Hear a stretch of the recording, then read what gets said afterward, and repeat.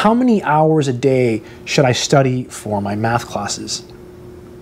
Years ago, the recommendation was 5 hours for every 1 credit hour of class. So most college classes, at least in the US, are 3 credit hours. So that would be about 15 hours a week per class. That was the recommendation back then. Over the years, they changed the recommendation to about 4 hours. And when I was in college, I'm pretty sure the recommendation was about 3 hours. So they would say, yeah, 3 hours for every 1 credit hour. So for a 3 credit hour class, about 9 hours. That's the guideline I used when I was in college. And it was pretty good. Sometimes I would have to study more. Now they just tell people, hey, you know, study as much as you need to. That's what I tell people. But the real answer is, you need to study as much as it takes in order to guarantee your success. You have to push yourself. And when I mean push yourself, I mean you need to push. You need to push hard. You can't give up.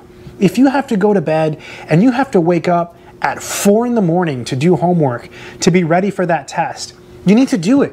If you need to study extra hard, make that sacrifice. Think about what it means to you.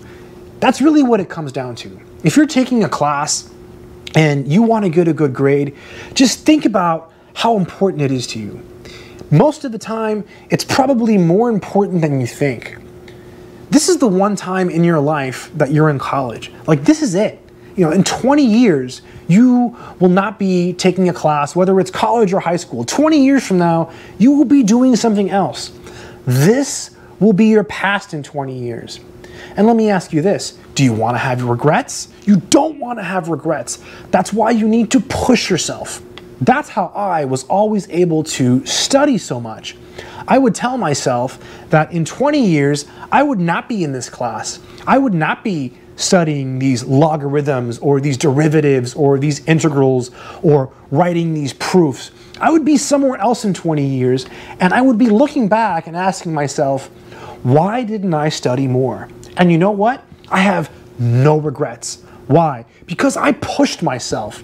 If you push yourself, you will succeed and you will eliminate regrets from your 20-year future self. Go out there and push yourself right now.